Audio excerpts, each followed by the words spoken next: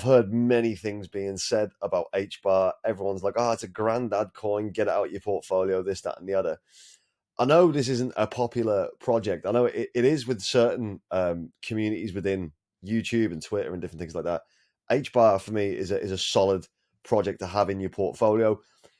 Yeah, it's nice to chase 100x gains, 50x gains and stuff like that. It is good to have some of those in your portfolio as well, because obviously you want to make as much as you possibly can. But I always think that things to have as solid projects within your portfolio can only be useful. So I don't want to be going right and having a high risk portfolio where everything's a risk. HBAR's chances of going to zero are very, very slim. Some of the gaming projects that we mentioned, there's a chance of them going to zero. There legitimately is. But we're trying to obviously make educated guesses and educated stuff on the longer shot plays. But HBAR for me is still a very solid project to sit in your portfolio. It's in mine. But I know a lot of people are like, granddad coin, get rid of it. Obviously not financial advice, but HBAR's huge. I've gone through HBAR before. You can have a look through the website yourself. The numbers are insane. So 4.3 million mainnet accounts created. The transactions in the last 24 hours of 116 million, 3.17 seconds to consensus finality. The cost as well. So the average cost per transaction is very, very low. And yeah, the energy costs, because they will bring this out as some sort of narrative to save the trees and things like that, save the planet. I don't necessarily think that climate change is anywhere near what they say it is. I think it's a very big, lucrative stealth tax on humanity, but that's kind of my opinion on it. So HBAR is an open source public network governed by leading organizations around the world. We'll take a look at that now. So this is one of the bullish things about HBAR. So Hedera's governing council is building the future together. Up to 39 collusion-resistant organizations. Now, I'm not sure if they're generally collusion-resistant, but there's space for 39 massive conglomerates. At the minute, I believe there's 30. Hitachi, the latest to join that, which I'll show you in a sec. But if you look at some of the names on this, Chainlink Labs, Boeing, IBM, LG, Dell, it's monstrous. Google are in there. It's just huge, and these companies are not going to be backing something that they think is going to go to shit, to zero. Yeah, HBAR is not massively big in terms of its advertising. You don't see it everywhere, but behind the scenes, it's doing so much. So the Hedera Council adds Hitachi's America Limited as a newest member, bringing potential for real-world industrial solutions built on HBAR or Hedera's DLT. You can have a look through this if you want. This is on their website itself. The move heightens potential for highly practical use cases built on Hedera, grounded in IT, OT, and industrial experience. So Davos, I don't like Davos. It's just, for me, it's a place where a lot of the elite organizations can get together and basically decide the future of humanity in various different ways. It's not my cup of tea, but I still think that if we can, the same way as I've got Quant in my portfolio, same way as I've got HBAR, if we can go in and make our profits off the back of where the smart money's going, then potentially, we can exit, their paradigm almost.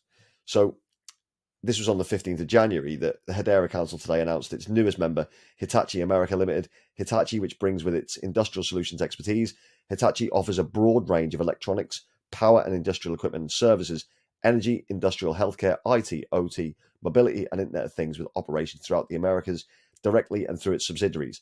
Hitachi aims to begin creating proof of concepts for end-to-end supply chain and sustainability solutions on HBAR or on Hedera in the next year.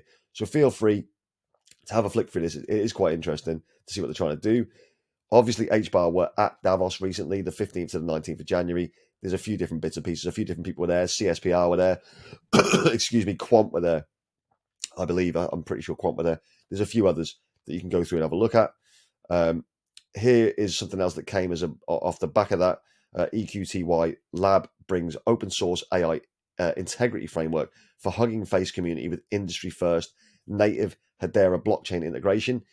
So this was again aimed around climate change. So they're releasing Climate GPT on the Hugging Face community. So Climate GPT, powered by Erasmus AI and trained with AppTech, is an ensemble of task-specific AI models designed to bring trust and transparency to the pressing challenges of accurate and authenticated climate data. How accurate that will be, I don't know. Probably not so accurate, but the belief is that it'll be accurate. The more people believe that these things, that climate change exists and things like that, to the extent they're saying, then you will have people wanting to purchase this as their like goodwill way of doing things. But because it'll be such a narrative and it'll be pushed in media, particularly in the mainstream, I think that'll obviously funnel more adoption into people talking about climate change and ultimately talking about HBAR. This was interesting too. So this is Coinman, the HBARian. I think this is funny.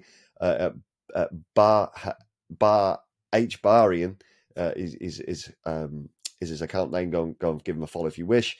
Hedera just surpassed 39 billion HBAR transactions. Massive.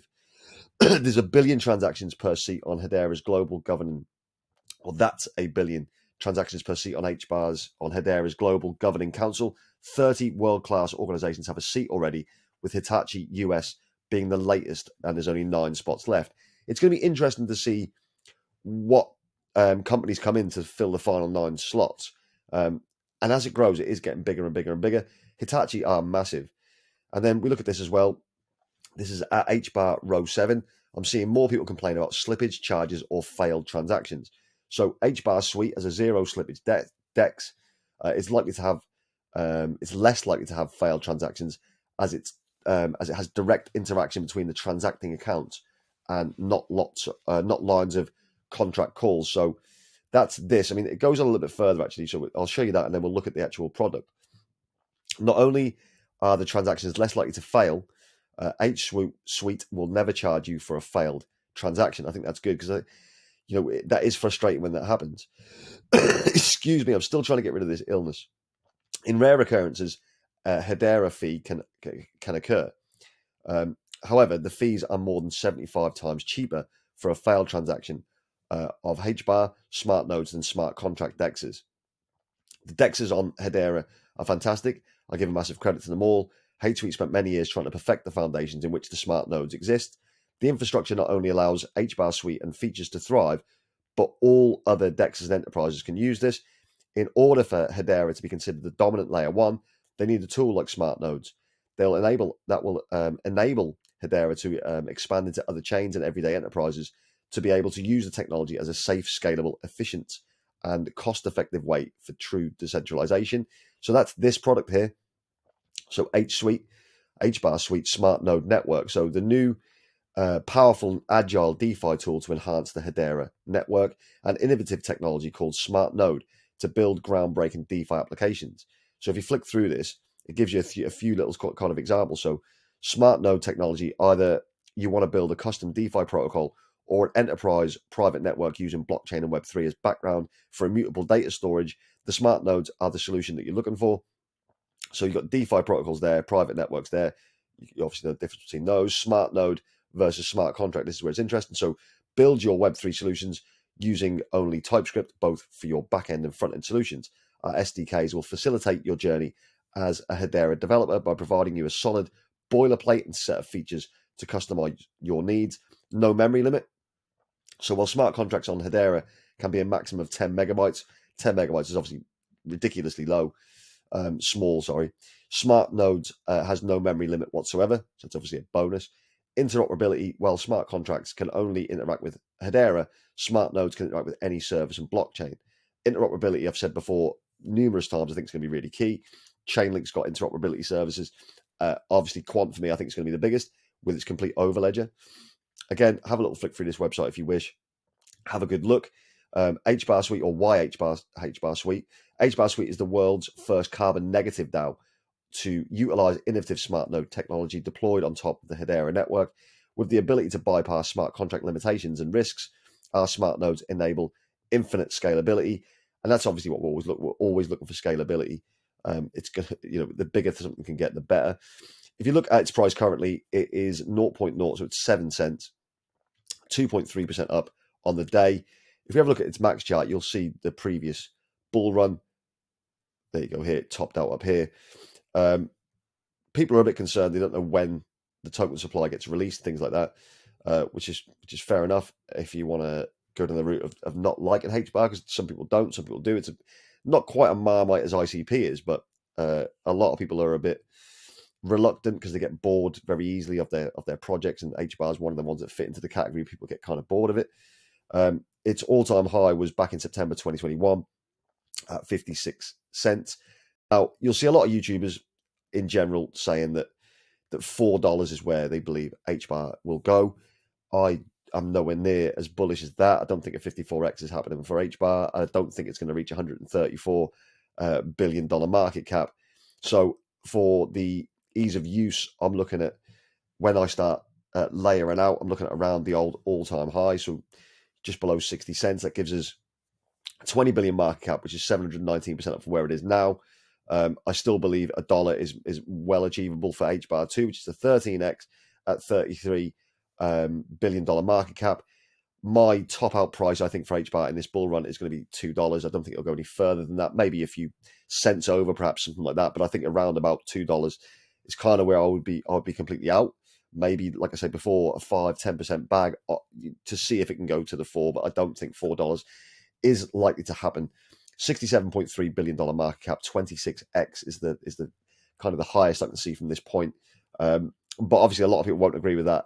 People who have held HBAR for a long time probably saying 4. I've heard even as high as 10. I don't believe that to be the case during this bull run. I think I'm trying to manage expectations and get out with the most potential profit available than holding for a number that doesn't exist or doesn't get hit for the bear market to begin again and us to be left holding this bag longer than absolutely necessary. And I don't want to be doing that. If you look here, we've been early for a long time. Are we still early? Time is starting to run out in general in crypto. So 74 days now before the Bitcoin halving. So it's becoming to the point now where people are, I need to shit or get off the pot, because we're at that point now where if you're not into crypto by now, then you're really, really running out of time. Again, not financial advice, just pointing out that the days remaining for the halving are 74. It's getting shorter and shorter as we go through. Here is the Bitcoin rainbow price chart. At the minute, we're still in that basically a fire sale buy range. And obviously DCAing is the way I've been going forward. But over the last couple of months, I've just been sort of buying projects that are very low in market cap to add to the portfolio, just to flush it out a bit more. So I've done that recently, while still adding HBAR on a DCA over the last kind of 4 weeks, maybe just under 4 weeks. We need to get to here before we start worrying about things. I'm going to be looking at taking profits all the way along, provided that the targets in my exit strategy are hit.